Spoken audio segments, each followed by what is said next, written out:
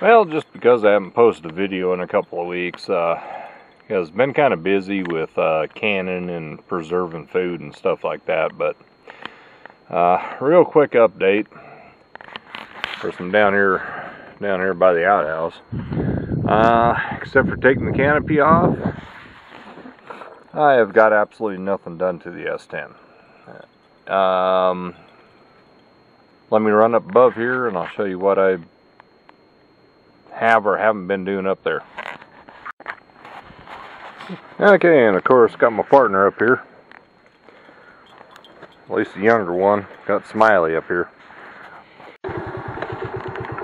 Oh, and I have been playing with my box blade and trying to groom the road out a little bit down here to the deer station. And you know, where I don't have tilt on it, it takes a little bit to get used to it. Knocked down a couple small pecker poles there this afternoon. I'll probably clean those up next weekend.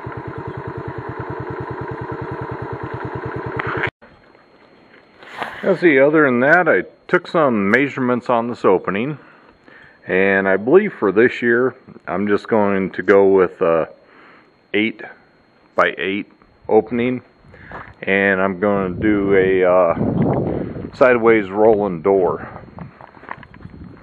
But what I ended up doing today, I started cutting firewood, which you can see down in there. And then I got to thinking, man,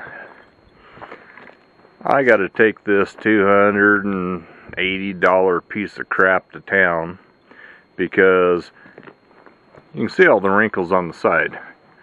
You know, this thing's only a month old. It's probably fine if you have a garden tractor on a flat piece of land. Up here we call it the rollover trailer. But I also have something else. Got a little dent in the side there. Old Chevy 4x4 like this. This is a 33-gallon barrel. There's the lid.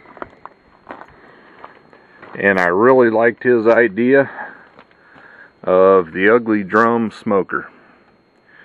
I'm not sure what was originally in this, but I'm also at the same time pretty sure I can build a hot enough fire to burn out anything that's in there.